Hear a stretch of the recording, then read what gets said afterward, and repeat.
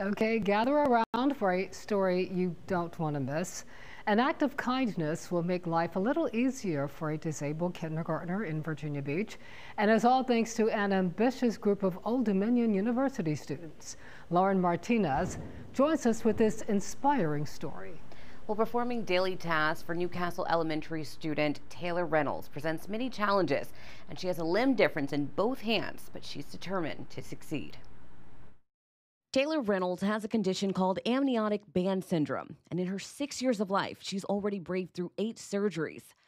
Her mother says she's a trooper. The last surgery that she had in August was an actual finger rotation, so that now she has a pincher grasp on her right hand. She is a twin also, so I think it's hard for her seeing that her sister can do things that is either impossible for her or way more challenging for her right now. Taylor is met daily with constant struggles and no prosthetics to assist her.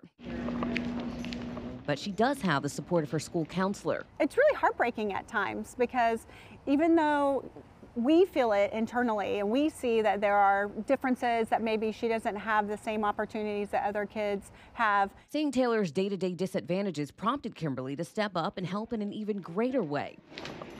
During a visit to Old Dominion University with her son, she pitched engineering students a brilliant idea for their year-end project after spotting a prosthetic device in their lab. I was like, oh my gosh, we can maybe get this device that Taylor needs, and that would really help her out. She was like, well, we do have an organization that helps kids with special needs. They had decided that they were going to take her case. So she has one pointer finger in that hand right now. They're going to add additional fingers so that, you know, she's able to grasp things, silverware, things like that. Right now, using the restroom is one of her biggest obstacles right now.